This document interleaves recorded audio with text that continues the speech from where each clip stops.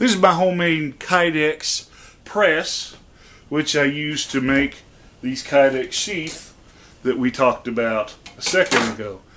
Basically, you can go online and order a Kydex press, but they're going to be $80 to and up. You know, you could spend hundreds of dollars on a Kydex press, but basically all it is some sort of rigid form with some plastic on it.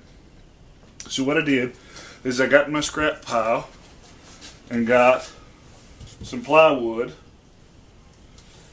went down and bought some foam from the hobby store, and then got some screws, which I had from a other project, and a couple hinges. And I just glued the foam to the boards, and then I put some spacers.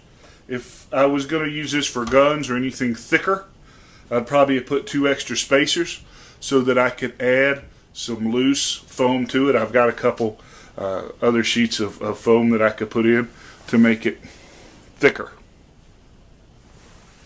But because this is going to do primarily knives, it works pretty good. And all you do is you heat up your Kydex, fold it around, and then shut that in like that, and then hold it till it cools.